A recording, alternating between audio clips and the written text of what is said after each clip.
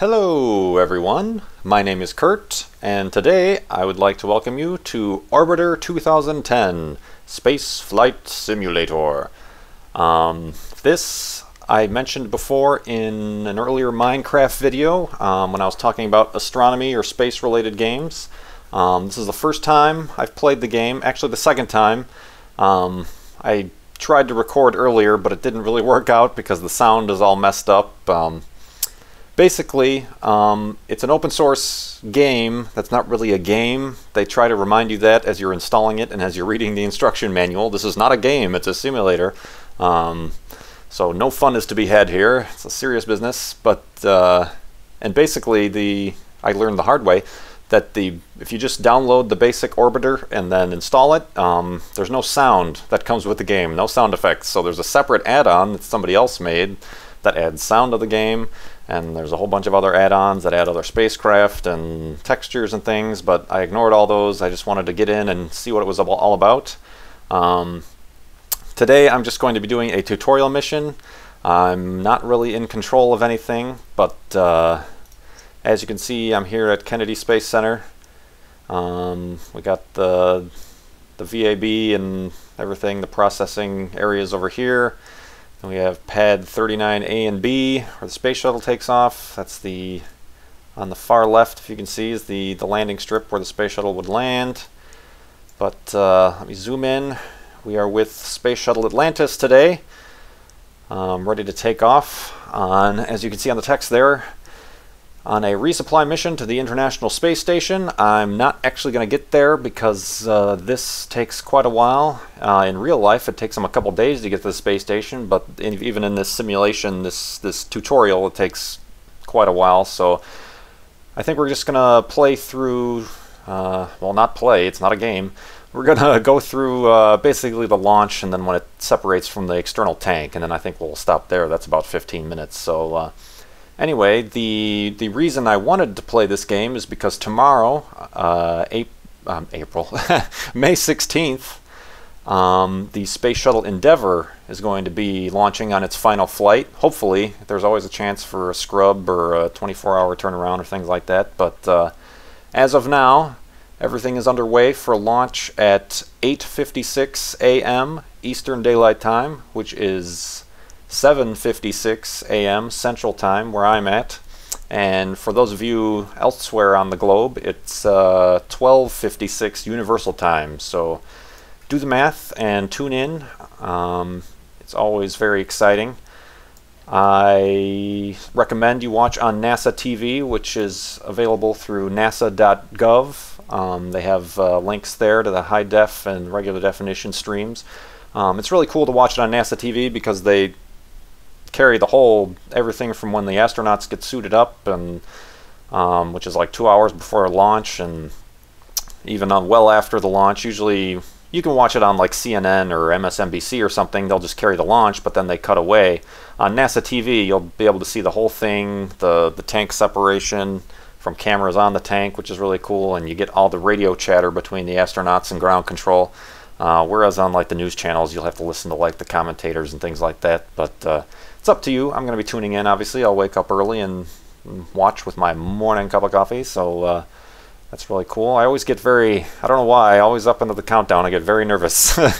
It's even though I'm not even anywhere near Florida right now. But and even also, let me just say, if you are anywhere around Florida, tune in. It's going to be a morning launch. Those are always really cool.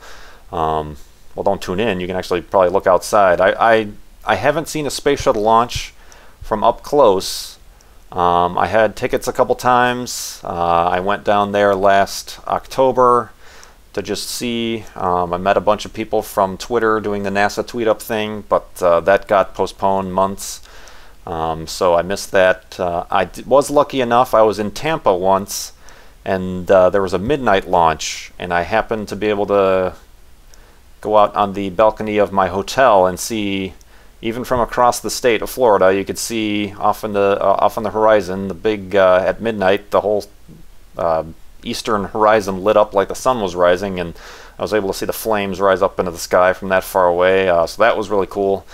I am going to try in June, or actually possibly July, it's been pushed back to, is the final Space Shuttle mission. That is with Atlantis, which is actually what we're flying right now. So I might try to get down there for that. It's going to be a madhouse, but as the final shuttle flight, I've got to try at least to check it out. So yes, there's that. Please check that out tomorrow. I know I will be. But for now, we're going to try Orbiter. I'm going to unpause it. I've chatted long enough. Like I said, Orbiter, I think it was just made by one guy, a PhD professor from London, Department of Computer Science, some University of London. Atlantis is rated on You're cutting out, Neil. You're not readable. Neil? I think that's, they're reusing like Apollo 11 audio there. Flight is pre-recorded, blah, blah, blah. I'm not in the cockpit. Let me get in the cockpit here. Oop. Sort of in the cockpit. How do I want to be in the actual... this isn't a very user-friendly game, as I found out. There we go. In the actual virtual cockpit. It's kind of cool. Oop, sorry. There's a whole bunch of stuff going on. I'm in the commander seat. Nobody's coming along with me, apparently. They don't trust me. But yeah, I'm actually not in control of this. This is just kind of a tutorial playback. We're just going to be along for the ride. Let's see. What was I saying? Oh, the game originally came... Not a game, it's a simulator. Originally came out in 2000. It's built by one guy. And there have been updates and things like that. And this is the most recent version was released in August 2010. Which is apparently the first time they've included these sort of autopilot tutorial kind of missions, because before that you had to actually take off and control the space shuttle yourself, which is something in real life the astronauts don't even do. I don't know how many of you know that, but the whole launch program is done by computers and things like that, and obviously the pilots and astronauts are there keeping a check on everything, and in case anything does go wrong they can take over, but the launch sequence is all automated, so it's kind of interesting. I might come back and try to do the launch sequence myself and try to take off, but it will be a miserable failure, and I don't know how I feel about crashing a space shuttle, even though it's in a computer game here. So yeah, this tutorial is kind of going through typing things. Apparently, you're supposed to type things into this window here. It's like asking me to type in launch. And it would sync up in the upper right hand corner. There's a little timer there, so it says enter this at 120 seconds to sync up with the plague vac. 17, 18, 19, 20. Obviously execution error because I'm not really in control here, but 10, oh 9, 8. That was really loud. Sequence has started. 6, 5, 4, 3, 2, 1, 0. We have commit and we have liftoff. The launch sequence, the countdown is obviously not Neil, synchronized. This is Houston. Request an EMU check, over. Roll program. The graphics aren't all that great, but the textures on the space shuttle and the spacecraft are really cool, so that's obviously where you're going to be spending the majority of your time, so that makes sense. Taking off. Throttling down for maximum dynamic pressure, max Q. See, that's another problem, is there's not any audio to go along with that. That's kind of disappointing. But this is kind of cool anyway. There's also another futuristic spacecraft, like a glider that they have, that's apparently easier to fly than the space shuttle. Maybe I'll try that one time, but for now I think we'll just watch this. Kind of a precursor to actually watching a real space shuttle launch tomorrow. So what are we at here? I think in, what do we start, 120 seconds? Neil, this is Houston. Request an EMU check, over. It's just playing that same loop over and over again. Jeez. It should be at 1 or 2:40 seconds is when the booster should separate, unless this is out of sync. But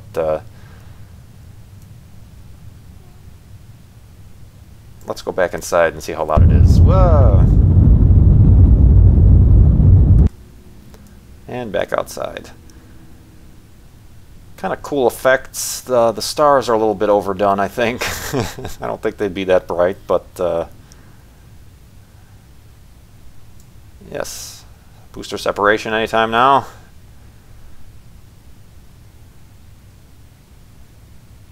Come on. There we go.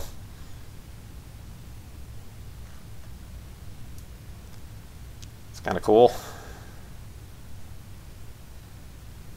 The the rocket exhaust is kind of weird looking. It's Roger, understand. I understand. Yes, I do. The exhaust is kind of clipped there on the ends. I don't know. Obviously, this isn't done by any big video game studio or anything like that, so I'll give them credit that they got. Obviously, what's the word I'm looking for? They concentrated on the physics and the thrust and all the physics that go into getting into orbit and things like that, which is why before there was autopilot in this game, it was nearly impossible for anybody to get into outer space, just because you had to enter in all these mathematics and physics and take into account the fuel weight and stuff like that. So there was a lot of complaints about that, so maybe that's why they recently added the autopilot in tutorial missions. But very interesting. Obviously the sound is kind of, there's no sound in space. That Milky Way is way too bright.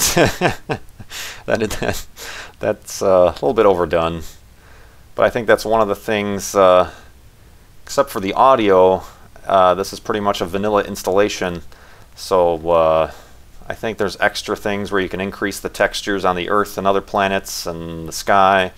On the vanilla installation, there's only Space Shuttle Atlantis. You have to find another add-on to add the other space shuttles, and like Apollo spacecraft, and you can do the Mercury spacecraft and things like that. Futuristic spacecraft, I'm sure there's a bunch of things like that. But fast forwarding to external tank separation, that's what we're looking forward to. I am somewhat impressed by how detailed the textures on the Space Shuttle are, so I'll give them that much. The Earth, obviously it appeared that they only really bothered doing the higher resolution textures around the Cape where they launched, Kennedy Space Center. That kind of makes sense. We got some weird glitching and clipping in the sky. The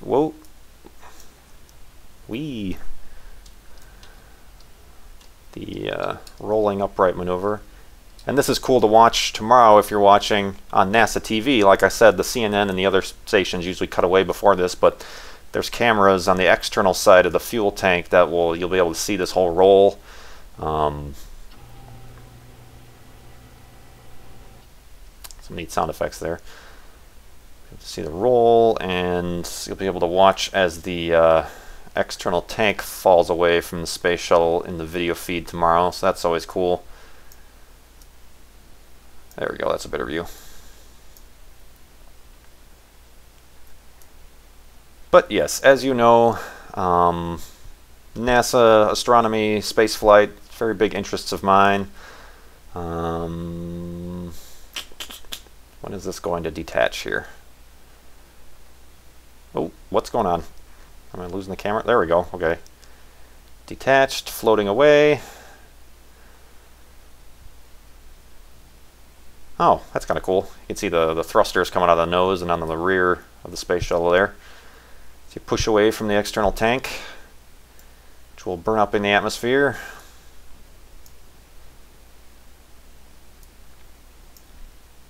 Whoa, watch the tail there, guys. You're getting kind of close. I don't think they get that close in real life. I could be wrong, but that seems kind of close. Yeah. Don't want to damage the tiles, please. Ohms 1 burn. There we go. Ah, kind of neat lighting effects. Watch the tail. Jeez. Oh, those are loud.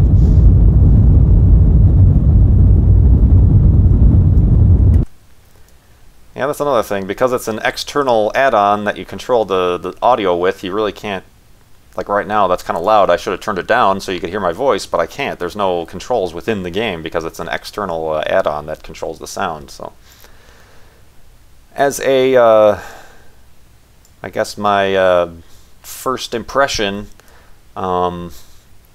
yes, this is not a game. This is, I haven't tried the other futuristic glider aircraft. That might be a little bit more fun to use, but if you're looking for something, oh, I want to launch a space shuttle and see what that's like in a game, this really isn't pick up and play. It took me a couple hours just to find the add-ons and the downloads and installation configurations and things like that.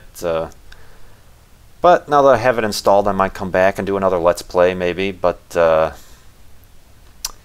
as we enter into orbit and the external tank flies away into the distance, I think this is where I'm going to cut it off. We're at about 16 minutes, so this has been a brief Let's Play. My first time playing Orbiter 2010. I really wasn't playing, I was just kind of watching the simulation happen, but it's kind of educational also. These with the tutorials, they let you know what's going on and why it's happening, so that's kind of cool. But yeah, maybe I'll come back. I just kind of wanted to do this as a kind of an intro and get people to let people know that tomorrow there is a space shuttle launch. So be sure to check that out. I'll put links in this video description to where you can watch and information.